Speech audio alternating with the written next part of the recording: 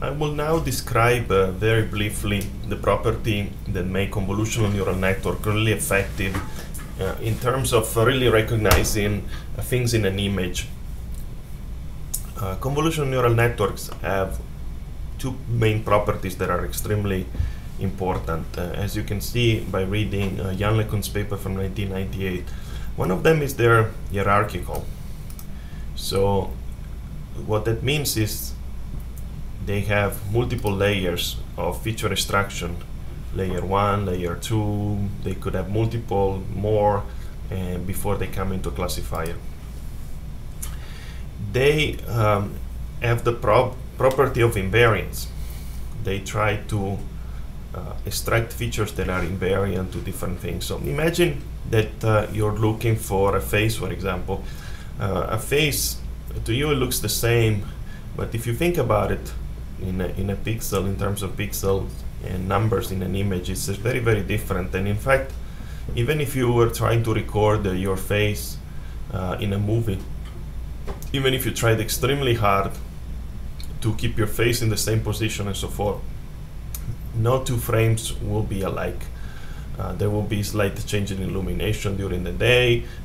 Your position will be slightly different. There will be slightly different noise in the image. So the image that comes into the convolutional neural network is always different, even if you are trying to detect something. That's what makes really detecting things in an image extremely difficult, and this is what also makes the detecting things in any real data extremely difficult, and why machine learning is so important and why these techniques are so important. So it's really, the key concept is to have invariance. And to have a hierarchy also, it's also very important because you want to try to extract features that have more and more interesting property that you care for, and they can be combined together. Like as a scene, for example, a scene of a beach could be just the sky and the sand, but in reality, and that would be maybe the base. In reality, the scene also contains maybe things on the beach, houses, waves, maybe something on the sea like a boat and so forth. That's the hierarchy. So we will explore this property of convolutional neural network in the second portion of the lecture, number 3. So first of all, why convolutional neural networks? As I said, hierarchy is extremely important. So I took this picture from Eugenio book, where he shows himself actually sitting on a beach or sitting somewhere. So you have this scene, you and I will recognize very quickly that it's a man sitting on a beach, for example, or on a street. We don't really know exactly. If you look at basically every pixel in the image is just the different values. Every pixel might have 3 values because it's RGB. In this case, it's just the grayscale, so there's one value per pixel. So if this is the initial representation, what we care about maybe is we want to break this image into a slightly higher level representation. I want to find, for example, groups of objects or things that are related. So I might be interested that here there's a person, or I might be interested to find out about all the possible edges in the scene, so combination of edges. Eventually I want to detect hands and faces of a person. Eventually, if I go up the hierarchy, I want to detect the whole man, so there's a person there. And I might want to detect something else about this person. Maybe I can say that he's sitting, and I can detect that maybe there's a floor, or there's a ground of specific kind, and there's some bushes or some stones on the back. So eventually we want to go up the hierarchy and try to figure different things out. So it's more or less the same thing that you do if you were to look for a specific book in your house. You would have to go to your house. That's the whole image, let's say, the whole house, and then you would have to go and find a room which are part of the house, and then within this part you might have to go into a specific room and find a bookshelf, and then find a specific portion of the bookshelf and find your book. So as you can see, there's a hierarchy of action, events and things, in particular in images. So that's the most important thing. There's a second explanation that might be more engineering oriented, circuit oriented. Is if you guys are familiar with circuit and how digital logic is implemented, you would also think that basically what neural networks are trying to do is they are trying to create functions of function of function. This is the hierarchy. So there's going to be a function that implements the first layer, and there's a second function that takes the output of the first layer and implements the second, and another function that implements the third, and so forth. Or maybe F is the classifier, so layer 1, layer 2, and a classifier. So what they do is really, because neural network, a single one could be a function approximation. Here what they try to do is that they try to combine multiple function, the ability of a function approximator to detect a specific kind of features and use those features to detect another kind of features and so forth. So this representation is more compact and more efficient in the same way that usually in circuits you don't really design things just with one layer. Convolutional neural network, as we saw before, have multiple layers of processing. Why not just do one layer? Well, that's what has been done a lot in machine learning and statistics for a long time. Usually people were trying to use a single layer. If you try to, though, to discriminate invariance and property of an image, one layer will be extremely large. So the first layer, if you try to detect it directly from these pixels into higher level representation, your machine might be extremely large. Well, I have to have an enormous amount of computation. In fact, Eugenio Culurciello talks in his book that every time you lose a layer, you basically have an exponentially growing number of, as referred to the input, an exponentially growing number of features that you have to add to the layer below. So if you were trying to recognize this image from just one layer, you would have to have an enormous amount of features, while instead, if you added 2 more layers, for example, you could contain each representation to be very small, and each processing could be very small.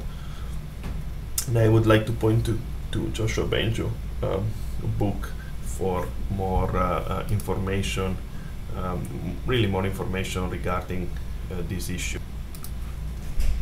But as I was saying, the comparison with the circuits is when you try to, for example, to make design an adder, you create a function that adds to number, carry, and sum, and then you don't really just flatten the whole circuit and try to, if you want to try to add multiple bits, you don't really try to regenerate these circuits from scratch, but rather you use these components, which makes it very compact representation and easy. So this is some kind of a hierarchy. So where this cell implements the function h, and then this block will implement the function g, and then you could have an ALU that implements everything. So the whole idea is to be more efficient and more compact, and Joshua Benjo in his book gives some kind of a proof, small proofs, even mathematical, of why this is happening. So I would like to point you to that.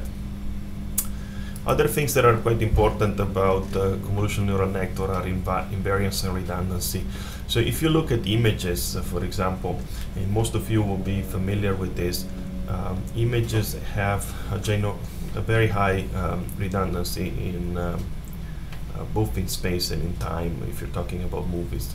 So an image, for example, has redundancy of pixels in space. So 2 pixels that are contiguous more likely will have a very similar value, if not the same value. Usually noise prevents them to have the same value, but they might have a very small value. And also, you can break out images in small portions. So, for example, combination of lines and so forth. So, because of this property of local information, you wanna group things together, pixels together, that have something to say of a specific kind. That's why convolutional neural network use receptive fields that are convolutional, so they take into account not just one pixel but a group of them, which most probably have more information than just the pixel itself. Images also tend to have this redundancy both in space and in time. So normalization is sometimes used to get rid of extra information that an image might have, like changes in illumination or different illumination that might not be relevant to recognizing, for example, a human. Convolutional neural network also share the processing, as we saw before, this filter. So one filter is actually repeated all over the image. The whole image is convolved by the same kind of filter, and the whole point there is that you want to use the same filter in multiple areas, because the same kind of filter that has importance in one area of the image might be also important in other areas of the image. That's because if you try, for example, to detect vertical filters, well, vertical edges in an image are all over the place, especially in this example here, or where there's also horizontal edges and so forth. So having a vertical detector might be able to be part of a feature extractor of quite a lot of components in this image, so that's why it's important to extract it. Convolutional neural network also are invariant to position, so because of these features, this convolution are done everywhere in the image, so the same convolution that reported the features here would report the same features in here and in here and in here, for example, because they're all translated version of the same. So ideally, if you want to recognize a face in an image, you don't really care whether it's slightly shifted left to right, up and down, unless your task really cares for it. You would want to have some invariance to position. Invariance to position is done by these repeated filters, by sharing the filters, as we said, shared weights in local receptive fields. You also want to be invariant to size. For example, if you want to detect the face in a perspective image, you want to detect it when it's close. You want to detect it when it's quite far and it's approximately 4 to 6 times smaller than the first one. You want to recognize letters of different size. We have this ability as humans, and we need machines to have this ability as well. You also want invariance to rotation, position, and angles, and all of these things can be given by a convolutional neural network. So humans have a good ability to detect invariant to rotation, although if you rotate an image, for example, too much more than 90 degrees, even humans have some trouble. But here, for example, is the same person with different illumination, different days, different condition, and various position, various mouth open, mouth closed. So even though you might recognize that it's the same person, you might actually have a hard time to recognize that this person is the same person as this, or this is the same person as this. Even humans are not perfect at this, but if you know the person very well, you can do this job quite quickly. So even neural network have to have this kind of invariance to position, to rotation, pose, and angles. And the way you do this is convolutional neural network per se, with this architecture, might give you some of this ability, because if you rotate an image, it will still stay in about the same and extract about the same kind of number of features at each level. So it will have a little bit of invariance. If you want more, you will have to train the network with examples that of faces that are rotated or at different poses and so forth. So you have to provide them example to the network, and also partly the architecture of the network can do that for you. Also, you want invariance to noise or distortion. That's another very big property and very important property of neural network. But neural network exceed at this is that you really want to be able to detect a symbol even if it's distorted by noise or other things. And this neural network can do fairly well, because they can recognize the same features no matter how. As long as there is enough signal to noise ratio to be able to detect those features. Neural networks are quite insensitive to noise. We will show details of the convolutional neural network, in particular what each operation does and how it's represented, and what kind of connection there are between the layers in the next lectures that was given by Isaac Oldundar, recorded by yourself. So stay tuned for a little bit for the next lecture. Just the last thing that I wanted to say is that most of this convolutional neural network, like all neural networks, are trained by minimizing a cost function here, repeat the same cost function that we saw before. And usually what they want to do is they want to minimize the error between the output and the tag, so the output from the network and the actual output in a training set. And it's done exactly the same way, and by modifying this cost function you can have the neural network trained for different things. For example, if you want it to be recognized actions instead of just objects, you might want to say that you want multiple frames to come in and they have to be all labeled in the same way, and so forth. To conclude this lecture, I'd just like to remind you that convolutional neural networks are not the only model of vision. That they are based on ideas from the neocognitron from Fukushima in the 80s or even before, Kunihiro Fukushima. This idea of getting invariant representation, extracting features at multiple levels. In the 80s, what things were missing was the ability to really, and until 1996, this ability was not really done, especially, except for convolutional neural network in some specific case, the ability to train this network. So the idea was there before the ability to train it really existed, and computational power to really try to do examples. More recently, another model that is very important is the model by Tommaso Poggio and Serre. Some publication here called HMax or something similar.